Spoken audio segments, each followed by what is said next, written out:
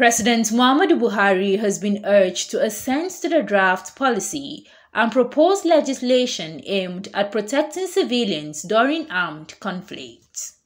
Executive Director, Civil Society Legislative Advocacy Centre, CISLAC, Auwal Musa Rafsanjani, made the call at a media parley in Abuja on rethinking and canvassing for a national policy on protection of civilian and civil harm mitigation in armed conflict, organized by the organization in collaboration with Centre for Civilians in Conflict, CIVIC. Rafsanjani, who stated that human security is fundamental to protection of lives and properties, made case for adoption of a legal framework that will protect the people from conflicts. He added that the gesture will allow adequate accountability mechanism that will further push external agencies to regulate the use of discretionary power. When you have the rules set out and the process is clearer to the people in the field, then you will be able to mitigate this. But when you just leave it at the discretionary level of officers to use any weapons on the citizens, I think that is also not going to be good, and mistrust will continue to happen.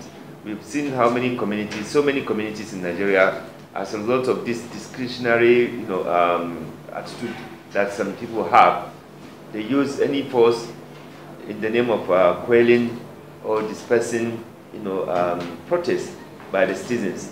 If this is signed, we would have the full weight of our support and of course of the government of Nigeria to ensure that not just this, but other policies, laws, and of course other protocols that have been signed by Nigeria would align with the protection of civilian policy in trying to protect civilians in whatever part of Nigeria.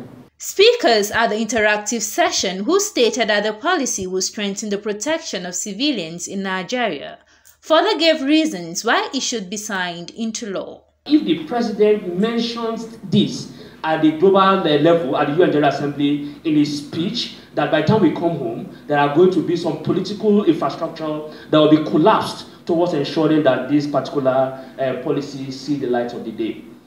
But the Senate has been a little bit of a challenge, and it is important that we also use the media space as an opportunity to be able to get the Senate to be part of the advocacy. Simple thing as psychological trauma. Some civilians are not used to the sound of gunfire.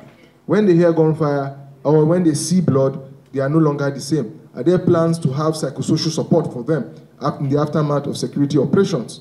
Those simple things are what constitute protection of civilians.